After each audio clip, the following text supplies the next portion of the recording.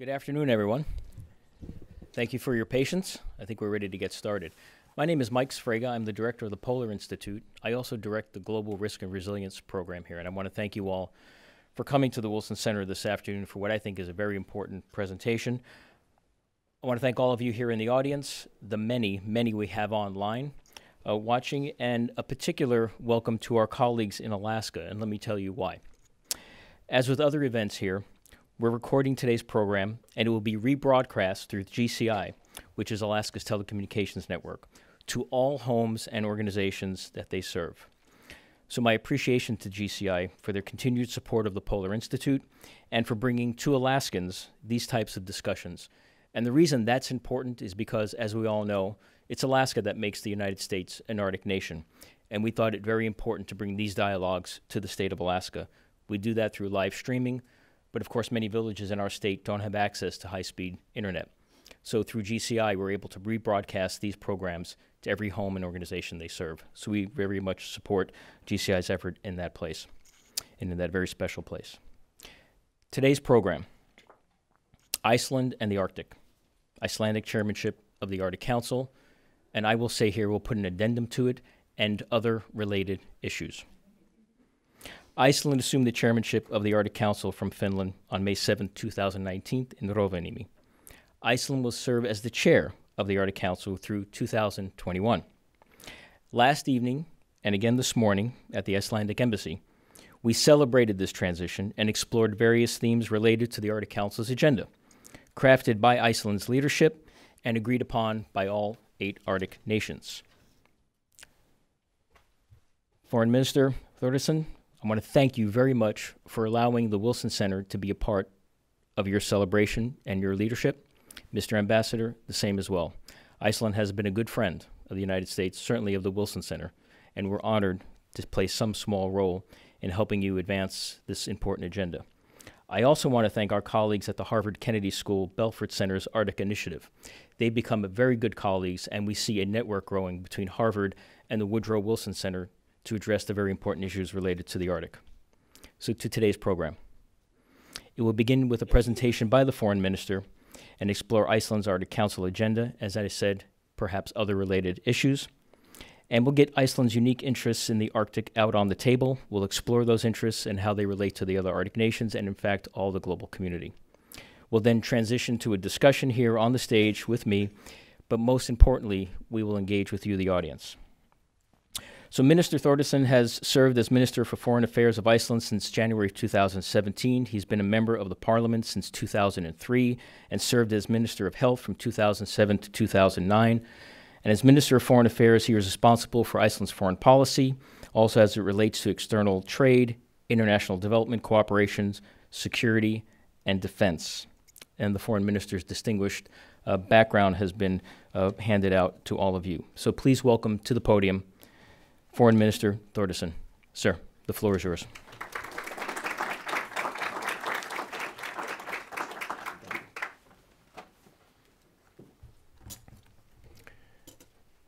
Excellencies, ladies and gentlemen, it is a great pleasure to be with you here today in the beautiful city of Washington, at this distinguished institution, and to get the opportunity to share with you our vision for the future of the Arctic region, as well as some insights into Iceland priorities during our 2-year chairmanship of the Arctic Council.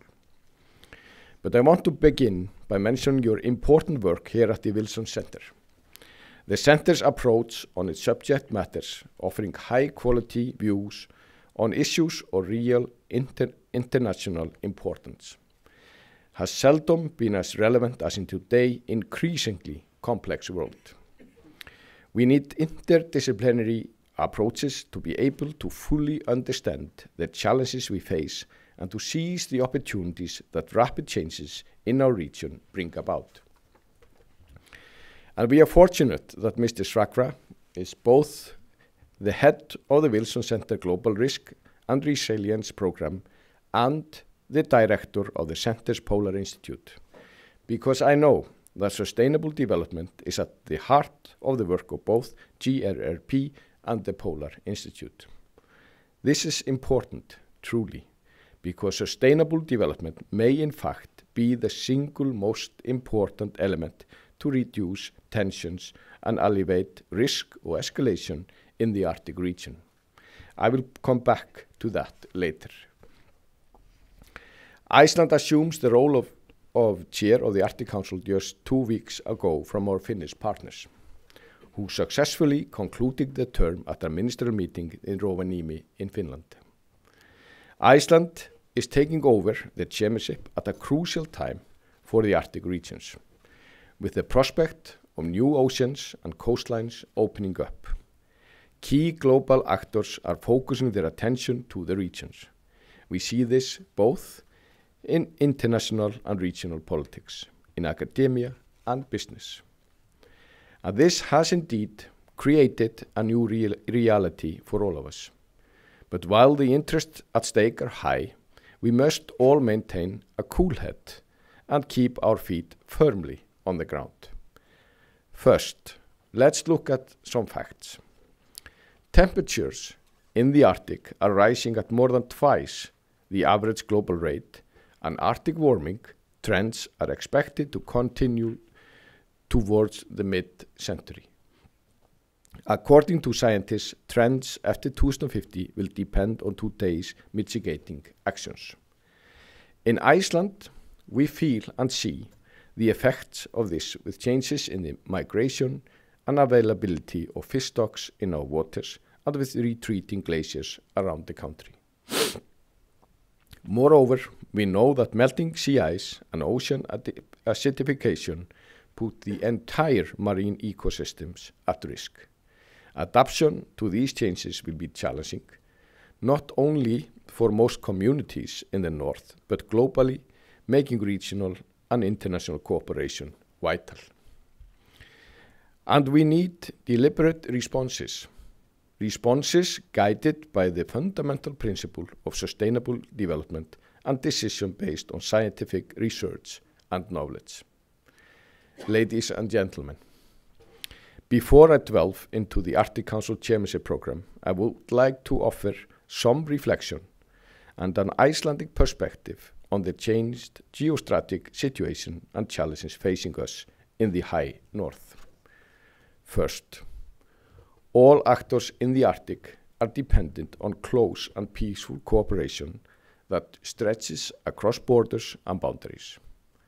Beyond the national jurisdiction of the Arctic Council member state, the Arctic region is, in fact, governed in a cooperative manner, primarily through the United Nations Convention on the Law of the Sea. Peaceful cooperation in the Arctic should continue to be at the forefront as we better realize the ever-growing opportunities that lie in the region. But we also need to be aware of the threats and challenges that face us in the Arctic and the effects they could have both locally and globally. Geography presents us with strategic facts. Iceland is located centrally in the North Atlantic, with Greenland to the west and the Faroe Islands, the UK and Norway to the east. The Arctic Circle touches Iceland's northern tip, and straight lines can be drawn through the Atlantic, respectively, to the north and south poles. This geostrategic location has largely determined Iceland's security policy since the mid-20th century. It was then, with the development of naval technology, particularly submarines, and later aviation, including long-range aircraft, that Iceland became a strategic hub and the transatlantic link was born. During the Cold War, secure communication between North America and Europe became fundamental to the credibility and viability of NATO. In 2006, the US forces withdrew from Iceland, and virtually on the same day, Russia chose to resume its strategic bombers flights into the Icelandic airspace.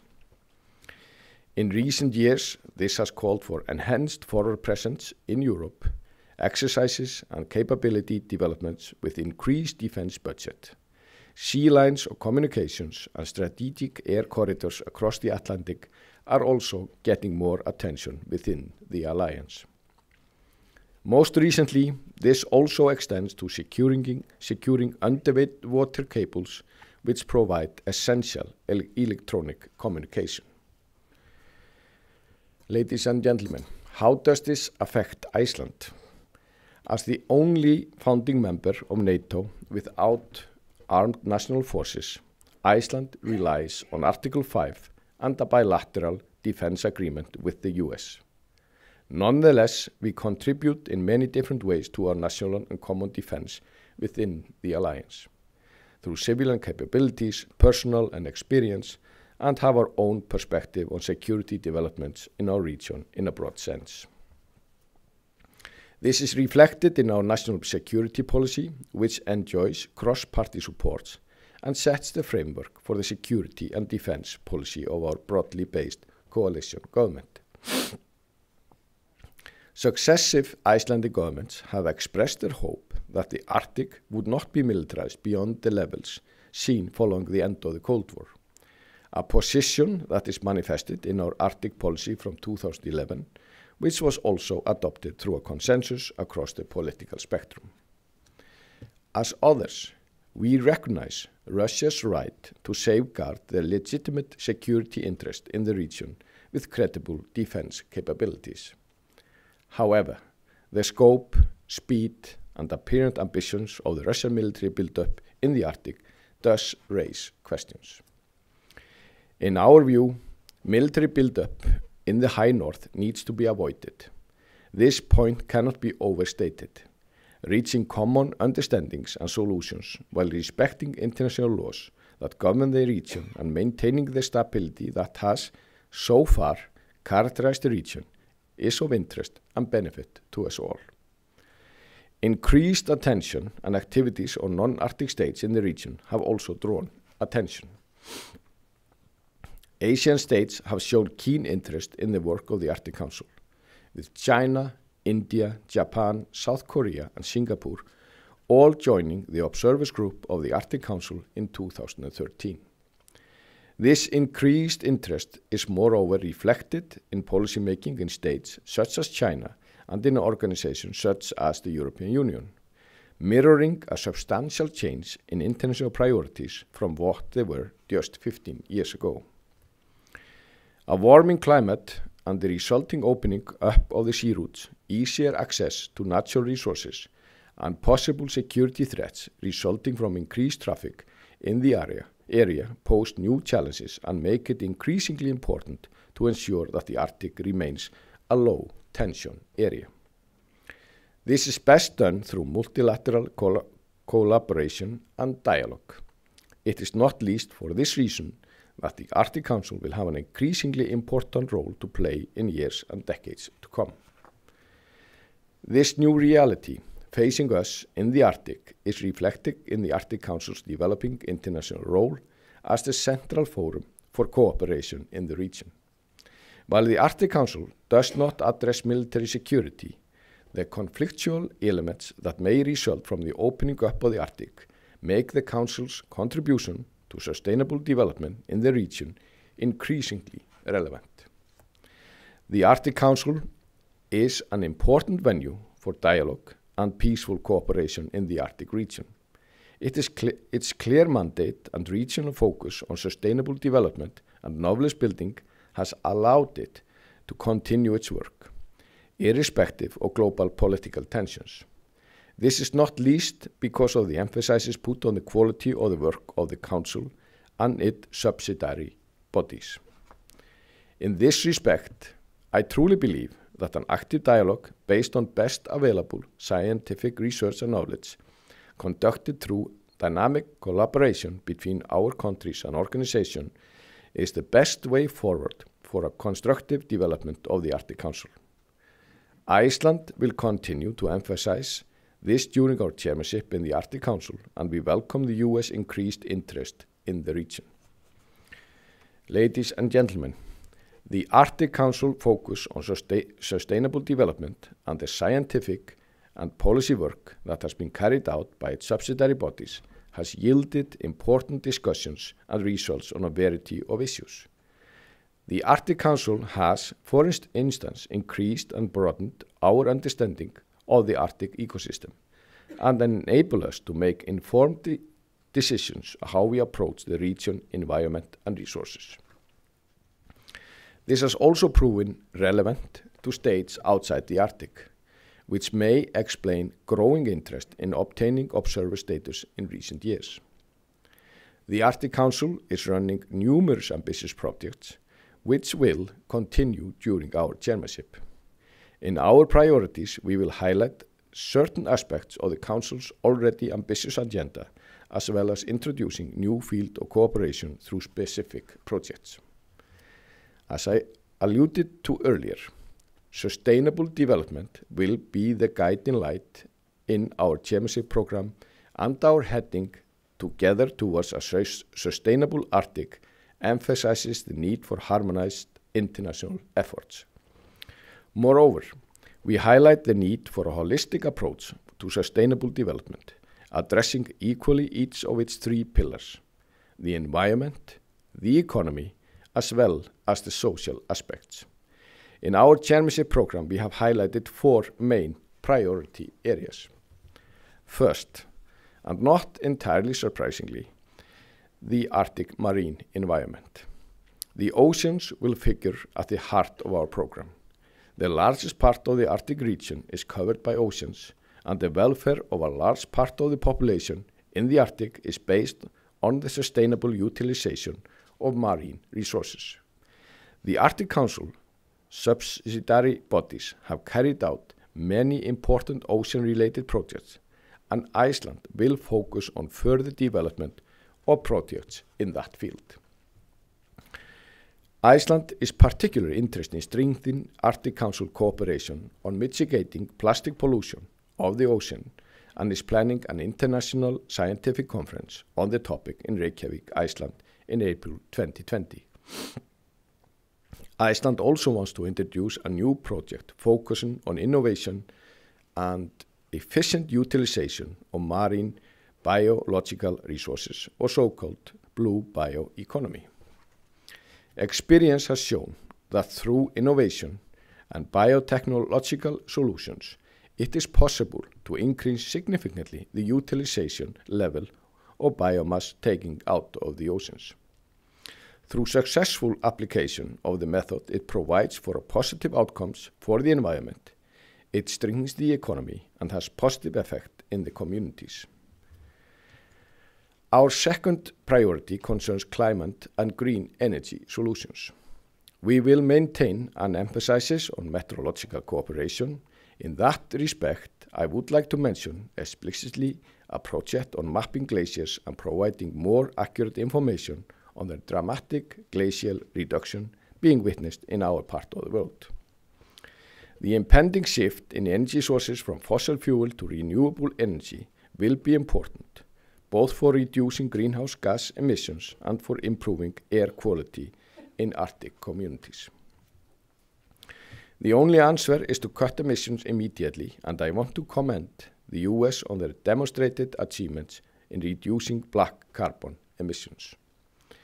It is a challenge to provide green solutions for energy production in remote communities in the Arctic, but this should be a high priority. Iceland will emphasize continuing to seek practical green energy solutions, focusing specifically on small communities in the Arctic. The Arctic has historically been bountiful in renewable energy. In Iceland, we speak from first-hand experience, as we have been fortunate enough to be able to harvest geothermal and hydropower for decades. There are mainly three viable alternatives in the Arctic. Firstly, hydropower, which constitutes over 70% of Iceland's stationary resources. Second, geothermal power, found in various parts of the Arctic, and which provides for all space heating in Iceland. And finally, wind power. Moreover, there is a huge potential in cutting emissions by using renewable energy on ships. Technology related to alternative fuels for ships is already being developed in Iceland, and Icelandic fishing and shipping companies are making progressive changes in their operations.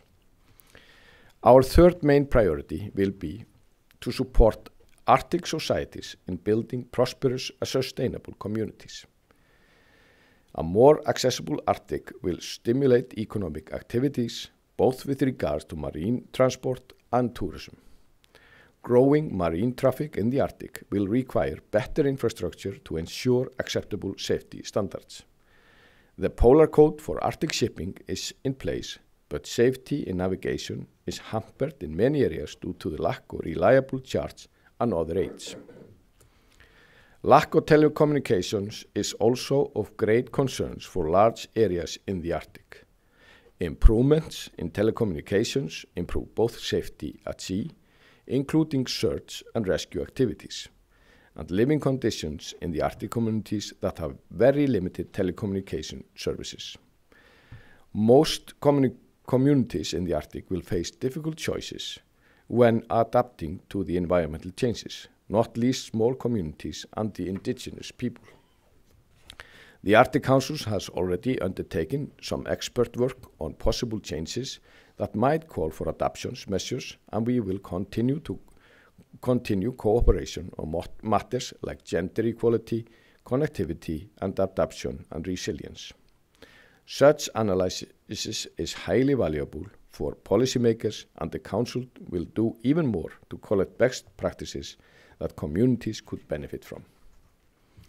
Last but not least, Iceland will continue to work for a stronger Arctic Council, giving due attention to its inner workings and maintaining close consultation between member states and the permanent participants, as well as continue to use innovative ways to enhance engagement with the Arctic Council observers.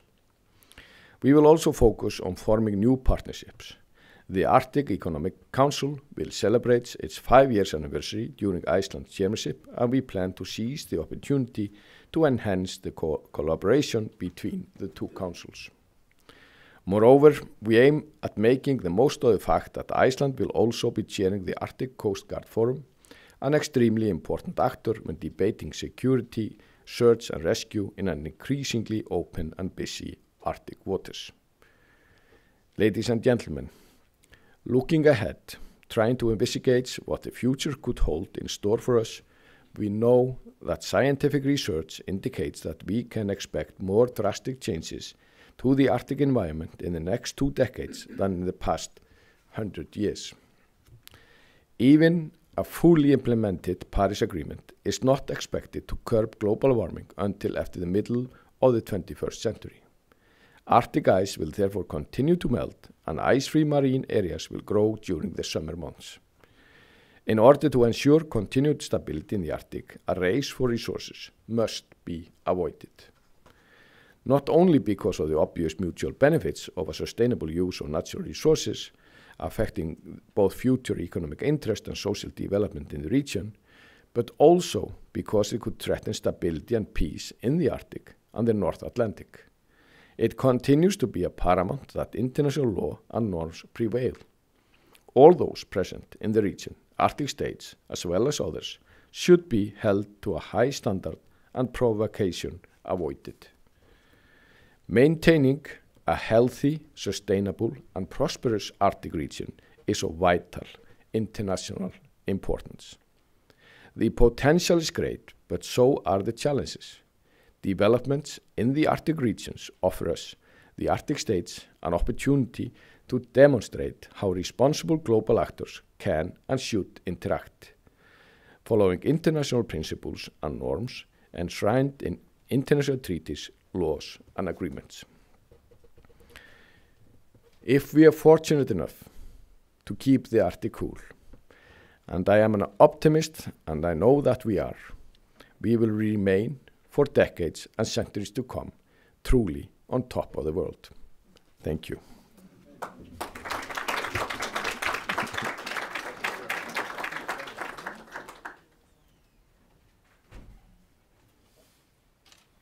Our lapel pins are working. Are they working? Can you hear us? Okay. Yes. Minister, thank you for the wide-ranging comments. Everything from national and international security to the Arctic Council. It's appreciated. It's also appreciated that you ended on a positive note at the top of the world, keeping things more or less stable. We're going to engage the audience quite a bit here, but let me just start with a couple of questions just to get us moving. So you mentioned Secretary of State Pompeo.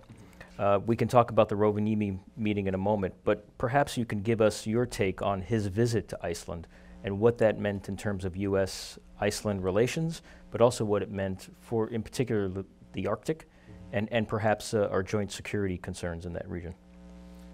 Well, in short, this is for the first time in the 11 years we have had Secretary of State, U.S. Secretary of State in Iceland. Now, it's been a long time coming. And the U.S. is, of course, one of our closest allies, been for a very long time. So we were pleased to see both Secretary Pompeo coming and also his message, which was very clear that they are not going to forget their friends, and we are friends and allies. And at the same time, it's obvious that the administration is with the Arctic on their agenda, which is important. And I was thinking about it just a few weeks ago that I have had 150 bilateral meetings in this 2 years as a foreign minister. And for the first 1.5 years, because I always bring up the Arctic for obvious reasons, it's so important. And there were very few who were interested to have policy or emphasize on it. First was the Asian countries, especially China and Russia, but both the Europeans. Both the Europeans and North America, their interest was not as clear. But that has changed, and that's extremely good news. So this would be a good time to think about your questions. Let me follow up then with Iceland's role with NATO as well. The Trident Junction exercise certainly got the world's attention, certainly got our Russian colleagues' attention. From your perspective, did the exercise do what it was intended to do? Deterrence versus deterrence, and a reflection of the Arctic becoming part of the globalized efforts in security, part of the bigger geostrategic issues that you have to deal with all the time. How did that come across for you, and then also for Iceland? Well, I think what it did, what I found interesting is that when I spoke to the ones who were participating, that those folks hadn't been there for quite a long time. And they have been in many other parts of the world, but this is a special surrounding which you need to be prepared for everything that could happen. And so we found it extremely important that we will have these exercises. There have been now 2 in a very short period of time. And unfortunately, we need to be prepared for you could say everything, but even though the best thing to avoid that we will have, well, NATO has always been fortunate enough to give a very clear signal that we stick together, the allies, and all of them, makes no difference where they are. And for me, this was an important message we gave, and a successful exercise. Thank you. I'm going to ask one more question, and I know that this will hopefully tease out some other questions. You can't escape a discussion about the Arctic anymore without talking about China and their significant investments and their interests in the north. We all have taken note of their interests around the globe. But your perspective, since they have invested in Iceland, your perspective on Chinese investment in the Arctic? Yeah, I think though, to be fair, it's more talked about than actually practiced. And when it comes to the investment in Iceland, this has not been much. We were the first one to make the Western nations to make a free trade deal with them, but it's still that, for example, the US is a far most important trading country. And when it comes to investment, foreign investment, the last 5 years, then 35% is from the US. So I think it's important that we have and as we have constructive cooperation with the Chinese, and of course it's good that we will see more transaction when it comes to trading and so on. But of course we are also aware of that it's very important when we are keeping up the multilateral organizations of cooperation, and it will be based on the values it was originally based on, and has been based on, and should be based on. So I think that we know about the security discussion and concerns, totally aware of that, and working with other countries in NATO when it comes to dealing with these issues, and we'll keep on doing that. But Iceland cannot complain about the cooperation with China. It's been constructive and good, and but it's not that. I sometimes get these questions if they are just more all over and bottom or less everything. It's very far from it, very far from it, and their investment has been relatively small so far. There's been some discussions about Chinese facilities, like the research facility, and the ability to perhaps do dual use, whether it's civilian or non-civilian. Any concerns come up in Iceland about facilities that they have built, want to build? Well, it's just one small research center in the north part of the country, but it's open for others also. They were interested, one Chinese businessman was interested in buying a chunk of land a few years back on the size of Malta, but you need a special license for that, and it was not granted. So it's not, we got 90,000 Chinese tourists per year to Iceland. We have 700,000 from the US. When it comes to the most important trading countries, they are number 7, similar size as Sweden. So, but of course we know about their interest, and we know about their interest in the Arctic and as the other parts of the world. And I think that's, but it's as well, if everyone is just playing by the same rules, based on the same values, then we don't need to worry, but we need to be aware and see to it that will happen. Thank you.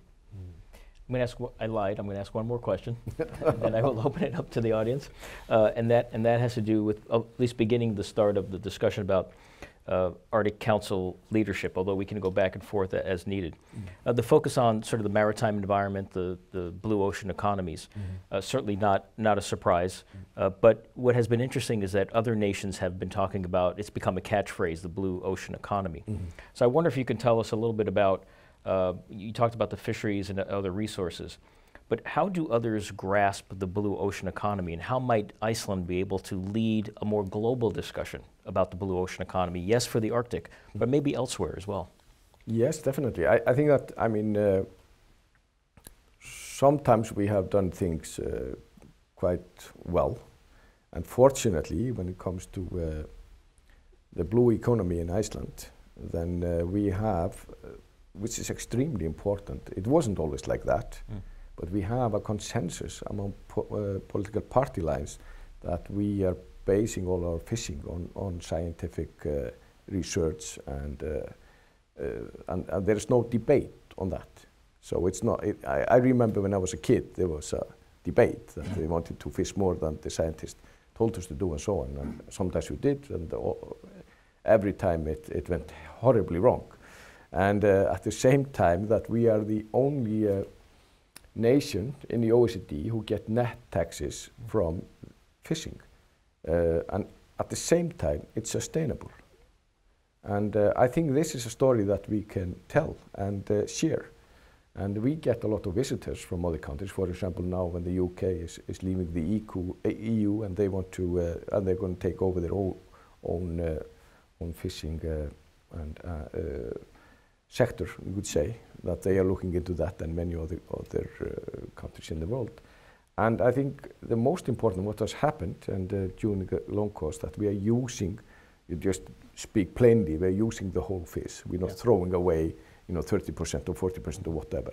And some fishing companies are using 100%, and they use it for all kinds of pharmaceuticals. They use it for healing skin, working with the US military.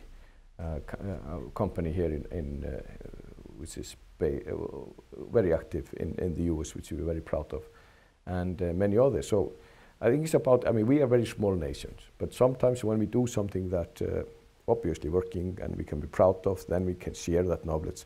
So I think that is something that we should do, as you mentioned, not only when it comes to the Arctic Council, but also in the rest of the world. Mm-hmm. Seems to me, just from your comments today, but also this morning, that the blue ocean economy and the economies coming from the oceans, similar to what Iceland has done with energy, is export that intellectual capacity and show other countries frameworks for ways in which they can also adopt these regimes. Yeah, well, it was not, and that's another story. It was not like that. We're interested in other stories. Yeah, yeah. It was not like the Icelanders thought, you know, we foresee, you know, 100 years before everyone else, the climate change, and we wanted to save the environment. It was not the case. We were just broke. We didn't have foreign currency.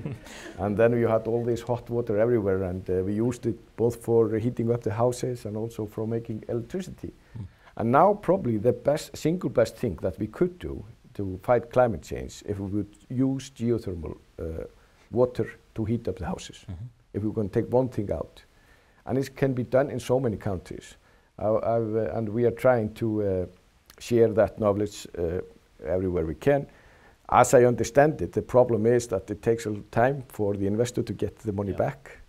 So they are more interested in other ways of making renewable energy, which I think is not good, because this is, and it surprised me, you don't need as extremely hot water as it is in Iceland. You have quite a lot of, you could do it a lot here in America.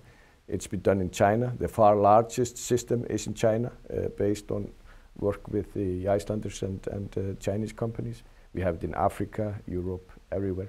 So this is another example of something that we have done, which we can use in other parts of the world. Okay, thank you. Now I will turn it over to, I have first question here and then one to my left. Marisol, thank you. Oh, you need this, okay, thank you.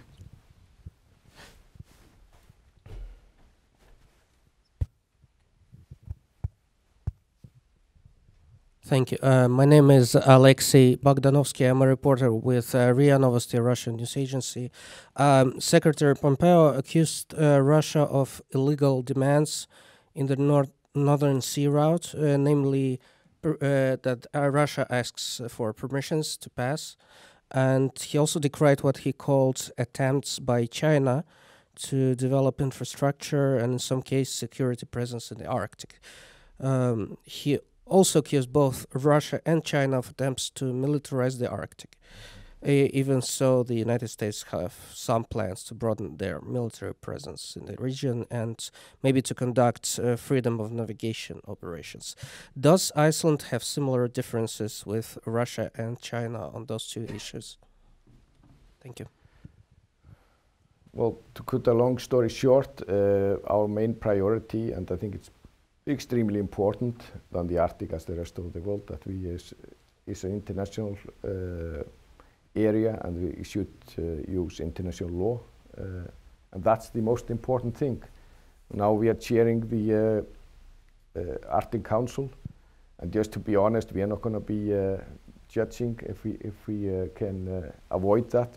It's our task is that to help to see that this vision that we do have, and all the other Arctic Council nations, and I hope all the observers have, is that we will see the Arctic as a non-militarized area, low tension, peaceful, and there we will have, and it's ruled by international law, and that's the big challenge.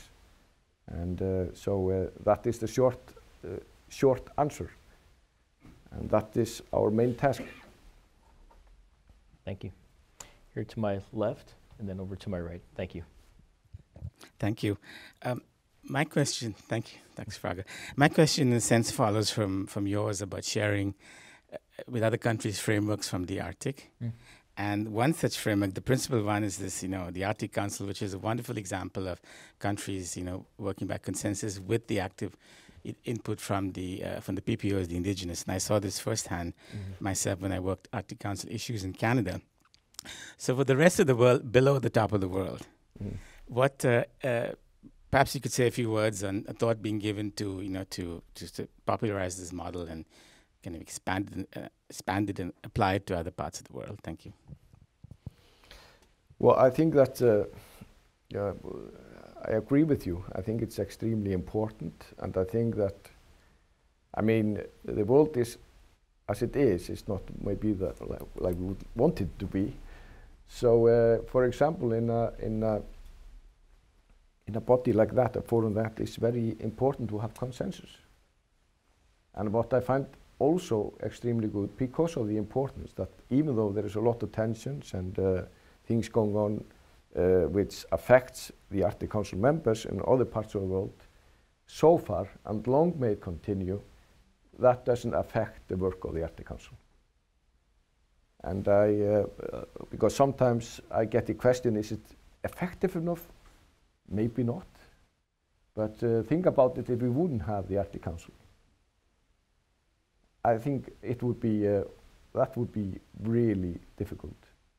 And one is that the meetings of the ministers and the ones who are in charge in the Arctic Council, but all the subsidiary bodies that are working are so important, and get a consensus of agreements, for example, with search and rescue, scientific research and other things are extremely important. And those works are done not on one location, it's done all over. And I think it's so important, for example, just to connect all these people who are in the Arctic. There's 4 million people. Of course, we cannot connect all of them, but it would be on great advantage, for example, if just all the scientific work that's been done could be translated into all the languages. So every individual or scientist in every country could use it for their benefits. That is maybe a small thing, but I think it will have a big influence. And I agree with you, when you are at the meetings, then you see people who are definitely not neighbors, but they are all in the Arctic. And they share the same vision, and they share a lot of experience which everyone can use. Let me just follow up just for a moment, then to my right and then Joel back to my left. But let me just follow up on that one for a moment, because over the last few years, people have been using the phrase Arctic exceptionalism, right? No matter what happens outside of the Arctic, it doesn't bust the Arctic bubble, that it has been immune, at least publicly, from, the Arctic has been immune publicly from other things. They specifically talk about Syria, Ukraine, Crimea, other things. But with recent events, especially over the last month, there seems to be some pressure on that bubble now.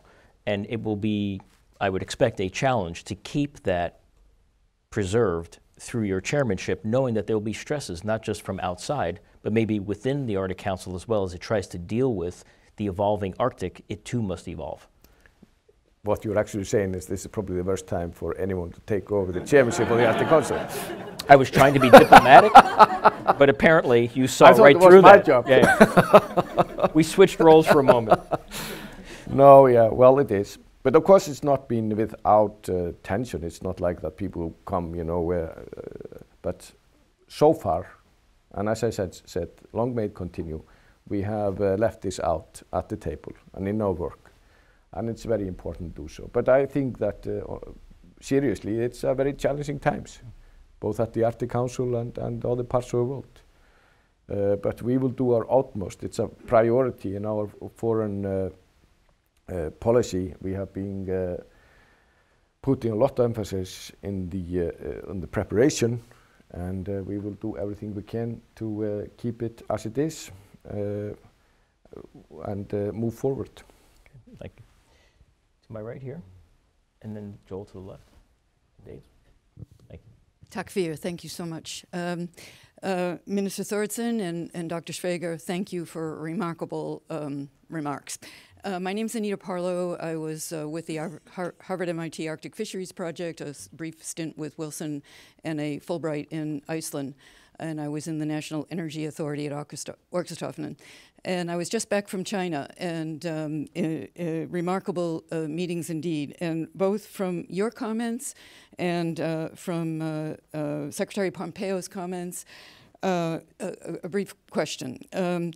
One is, to the extent that there was no, for the first time ever, ministerial, as we all know, document reached as a result of the reluctance to utilize the term climate change. And given that climate change and policies that you spoke about were quite significant to the approach that you all be taking in this important period of time, how are you going to deal with that, both as a matter of financing, as a matter of moving forward, and as a matter of building the kind of remarkable consensus that is a reflection of the Arctic Council?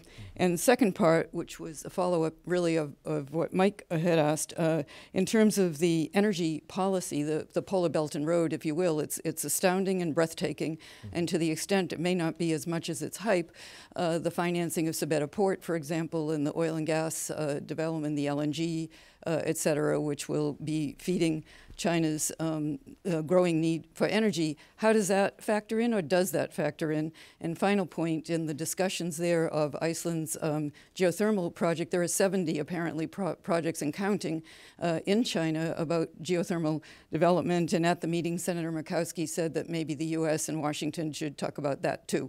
So I'm just wondering how you put those pieces together. Thank you very much. You could take one, all three. Well, yeah, these were good questions. First of all, even though we didn't have, we could say, traditional statements as we usually have, we definitely have the mandate to go forward in the next 2 years, and that's important. And I think that is good. We needed to get consensus, and that was what was done, and so we are not worried about that. I think that one of the biggest tasks in the near future is when it comes to national resources, how they're gonna be exploited in the Arctic. Here we have a gentleman who did a fantastic job to put together agreement for the first time in history that we haven't caught one fish in the seas, but we have decided a framework how that should be done. And I see it as a good example of what we should do when it comes to other natural resources. And this is, of course, quite a task. When it comes to the Belt and Road and initiative, then, of course, I think in general, it's good to build an infrastructure and build a connection between countries and continents. It has been criticized, as we know, and that's something that everyone looks into. We have not signed up to the Belt and Road initiative, but we have cooperation in many fields. You mentioned one, which is on geothermal. It's a very productive for both parties, and it's quite an experience to witness. For example, the difference, if you have, for example, the cities involved, which had really a lot polluted because of coals, then they have now geothermal system, which works perfectly, very reliable, and you do not have any pollution. So there were so many questions, I probably are forgetting some of them. We may come back if we have time. Joel, please. Thanks. Joel Clement from the Harvard Arctic Initiative. Thanks for coming today, Minister. We look forward to working with you throughout the term of the chairmanship and thereafter. So thanks for coming. You mentioned a couple of different priorities. One we've talked about quite a lot is attracting investment to the Arctic. Mm-hmm. And that's very important. You also talked about the global climate crisis and how it's particularly pronounced in the Arctic region. So I wonder if I could get your thoughts on a couple of potential criteria for Arctic investments. The first being that any investment in the Arctic should consider the impacts of climate change and be resilient to those impacts. Mm-hmm. And the second, should oil and gas infrastructure actually be any kind of a priority given the global climate crisis? Mm-hmm. Thank you. Well, I think that it's very important that when we're doing investment and the economic activity that we are trying to do it in a sustainable way. And that's the reason we have the main theme is always sustainable. I mean, Iceland is a good example of if we were not sustainable, we wouldn't it was not, we wouldn't have the life standards we do have. We really need to be sustainable when it comes to fisheries, when it comes to our energy, and actually tourism too, which is the newest boom. Because if we are not going to do that, then our future generation, and not in the long future, just our kids will suffer. So that's the main idea. When it comes to the oil and gas, well, then our friends in Norway say that they can and have done it in a very well on high standard, and I am not sure that I don't know if it's realistic that we are not going to stop using oil or gas in the near future, even though we have high ambitions in Iceland when it comes to getting rid of fossil fuel. And if we're going to do it, then we're going to do it on the higher standard. I think that's extremely important. But this is one of the challenges we see, and also when it comes to mining and other similar things. And hopefully we will see changes, but we need a lot of changes in a very short period of time, that we will not have the same need for oil and gas. But if we're going to exploit oil and gas, then we should do it at the highest environmental standard. Thank you. At one in the back, and then here to my left, John, after Dave, please. Thanks, Mike. Mr. Minister, let me add my thanks as well to you for coming here, and more importantly for your leadership in this important moment in the Arctic. I want to ask you a question about something you and I were discussing this morning. Yes, the Icelandic chairmanship of the Arctic Council has just begun, but I can tell you from personal experience that 2 years can pass by pretty quickly. After you comes Russia, and I'm wondering what your vision is for working with Foreign Minister Lavrov and others in the Russian government to prepare for that transition, which after all is not so far away. Well, I think it's extremely important that there will be a smooth transition. I don't think it's, well, we took over from the Finns, and it was very successful cooperation. And I sometimes get asked the question, what are you going to do, like we're going to change everything in these 2 years? No, continuity is extremely important. The things that we've been building up for a long time, it needs to be continued. So we were not going to do any drastic changes, all the good things that have been done before us, both from the Finn side and others. And it's a priority for us to have the same smooth transition between Iceland and Russia, and with Finland and Iceland. And I met with Sergei Lavrov in Rovaniemi a few weeks ago, and we decided that I will visit him in Moscow. And the main reason is, of course, that the work on the Arctic Council, so there will, of course, be other issues also. But having these 8 countries, of course, it's no news that the Nordic countries work smoothly together. But how the Nordic countries, US, Canada, and Russia, working as constructive as we have done so far, is highly important, and we will do everything we can so it will continue. Okay, thank you. Now there's a question in the back, and then up here in the front with John. Thank you. Ben Kessling with the Wall Street Journal. Question about multilateralism and bilateralism. So the Arctic Council is one of those multilateral institutions around. As the U.S. and China move towards more bilateral relationships across the globe, what does that do to chip away at sort of the very foundations of something like the Arctic Council, which depends on mutual agreement and countries working with each other rather than countries working with just one other country coming up with the hodgepodge agreements? Second question I've got for you is, what can we learn from what's happened at the other end of the globe in Antarctica?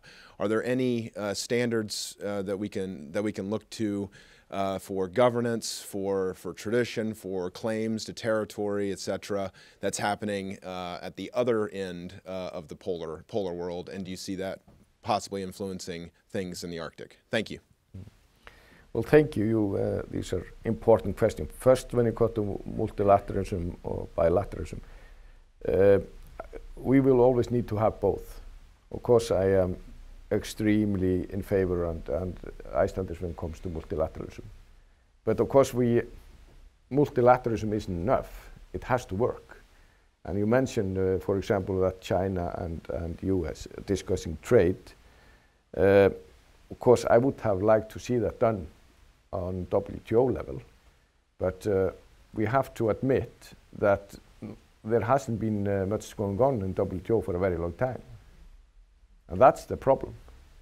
And I think that traditionally it would be fair to say that both when it comes to WTO and GATT, the ones who have been on the driver's seat, who have been progressive, was the US.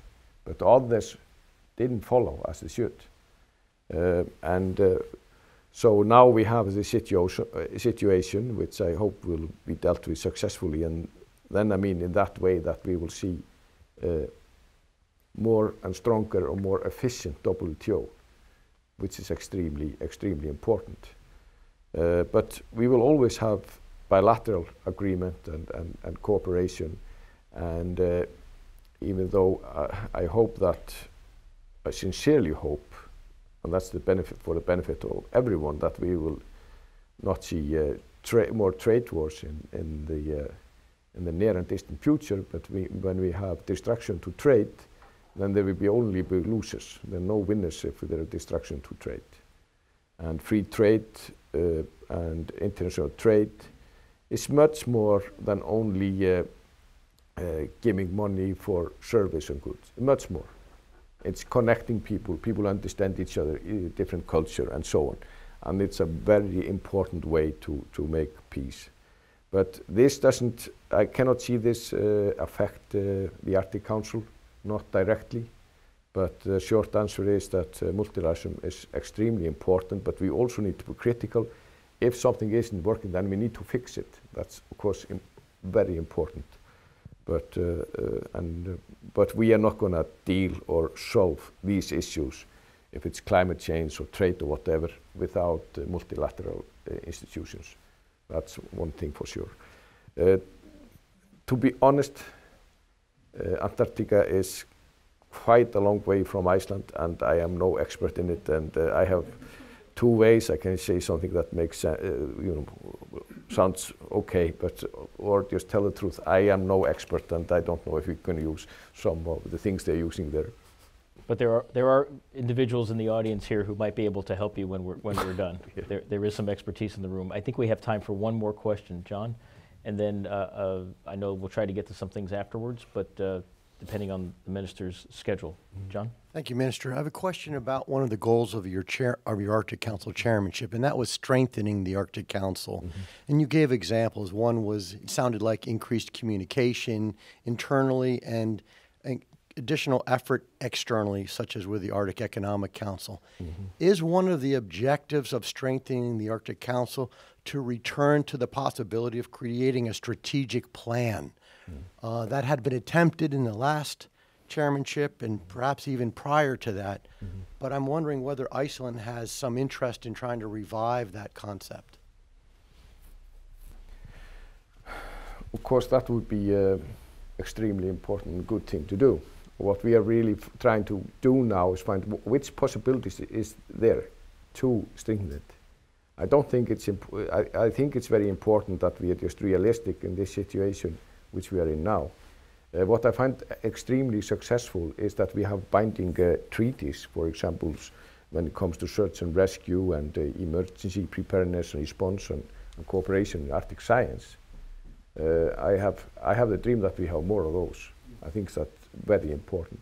And of course we need, and the work which is done in all these groups, they shouldn't be underestimated. Of course, it's not like it's not on the news every day, but I think it would be a big step backwards if we wouldn't have that. How far we can go, strengthening both the forum, the Arctic Council, and also making other treaties or strategic plans, we have to see. But we will do our utmost to make it happen. Thank you, John. Unfortunately, we are out of time. An hour goes by very quickly. Minister. I want to thank you very much for this wide-ranging discussion we've had, for your time here today, and I would like to ask that when you're next in town, you come back and visit us again, because as you can see, quite engaged and quite interested in the day.